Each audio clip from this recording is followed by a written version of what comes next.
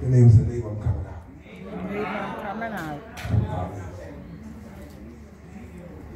When I come out, you're going to know. You know why? Because you're going to get the biggest praise while I'm out. People need to know that God can bring us out. Whatever you're going to do. The Bible says he's given power to the faint. To the faint, he gives you power. Dunamis. That power, that Holy Ghost, he gives you power. Authority. To the faint, when you feel like you're going to give up, God give you power. Come. Sometimes in your weak points, God said, my strength is made perfect. Because you never know how strong he is if you're never weak. I wish I had some. That's right. That's true. And then sometimes in our weak places, that God becomes strong. When I have tried everything and exhausted everything, God said, I'm here all the time. I've been waiting for you to try me. And sometimes we're gifted, and we're talented, and we can do a lot of things. And then when our gifts and talents don't work, we have to depend on God. Am I helping anybody? The Bible says, even the youth shall faint and be weary. Youth are going through. Our young people have never been under such attack with everything. Social media. Our young people are being attacked. When I got saved, we didn't even have cell phones. We had pay phones. That's right, that's I right. got my first car, there was a phone in it. And it wasn't working. I was riding through the hood.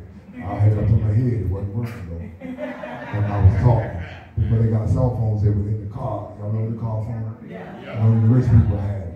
Glory to God. And I bought an E430 Mercedes and had the phone in it. It wasn't working, wasn't even on. I got it, I rolled down through the hood. I had it like I was talking to, I wasn't talking to nobody. I walked in the what now? Come on, say amen. Grew up in the pager information when they had the pager. Somebody paged you, got your call, and then you get out and go to the phone booth and you call somebody back. And now we're in the iPhone 15, 16 with information. We're in the AI generation where we're in the metaverse now, where AI can make stuff up that's not even real. They can design a character. We're in that now where AI is artificial intelligence. It ain't real. The Bible speaks about it too. It's almost taking over, glory to God. And Facebook now is trying to monitor or alert you when there's an image, amen, glory to God, that's not real. They can make a picture of you and put you in a place that you're not even in. Glory to God. They're coming against the music industry and all of that. I wish I had some praise with AI will, amen, if we don't get a hold on it, it will destroy everything that we know. Amen. But how many know that God is in charge of everything? Oh God, I thank you. And so the Bible says, for they that wait, my final point, but they that wait upon the Lord shall renew their strength. They shall mount with wings as eagles. They shall run and not be weary. They shall walk and not faint. 3 points. Look up. Right? Look to him and wait on God. And he will renew. In other words, that word renew means he'll give you back what you lost. I wish I had some places.